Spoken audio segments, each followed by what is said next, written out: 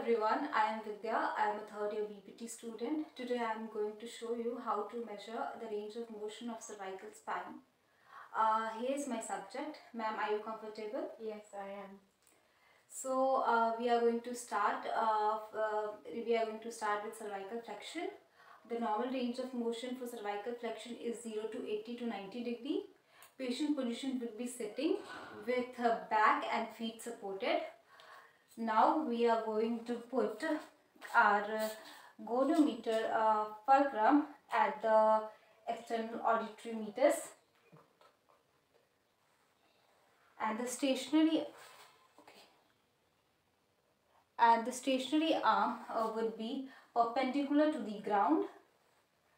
The moving arm would be with the base of the nails. Now I am going to ask my patient to bring her chin to the chest. Ma'am, please bring your chin to the chest. Okay. Now I am going to move my moving arm to with the base of the nails. It is actually going to be around 50 degree. Okay.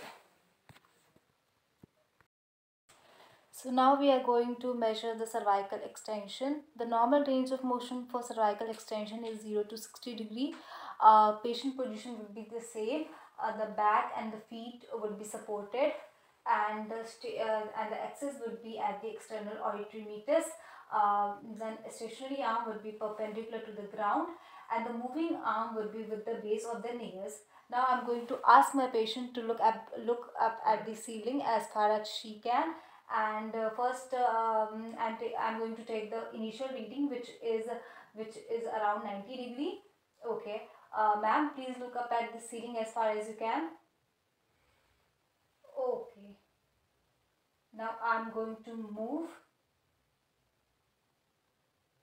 and put it with the base of the nails, and I'm going to measure the readings, which is around 40 degree. So now I am going to measure the side flexion. The normal range of motion for side flexion is 0 to 45 degree. The axis would be at the C7. So now first I am going to palpate the C7. Ma'am, please put your chin. Put your chin to the chest. Okay. So here is our C7. Please put it back. Okay. So now I am going to put my fulcrum at the C7. And my stationary arm would be perpendicular to the ground, and the moving arm would be in the alignment with the occipital protuberance. Okay, so here is the initial reading, which is around 0 degree. Now I am going to ask my patient to put her right ear to touch the shoulder. Ma'am, please bring your right ear to the shoulder. Okay, now I am going to align it.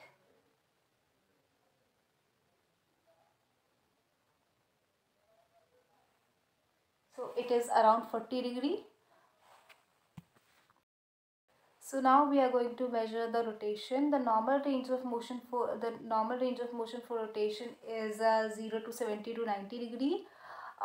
We are going to put our fulcrum at the center of the cranial aspect of head, and the stationary arm would be parallel to the imaginary line between the two acromion process, and the moving arm would be in line with the tip of the nose.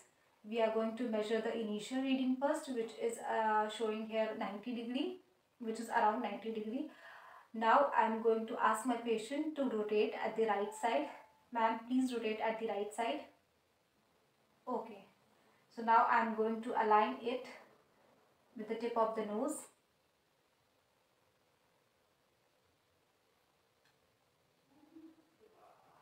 So now I am going to subtract the two values, and it is going to be around 60 degree. Okay. Thank you so much.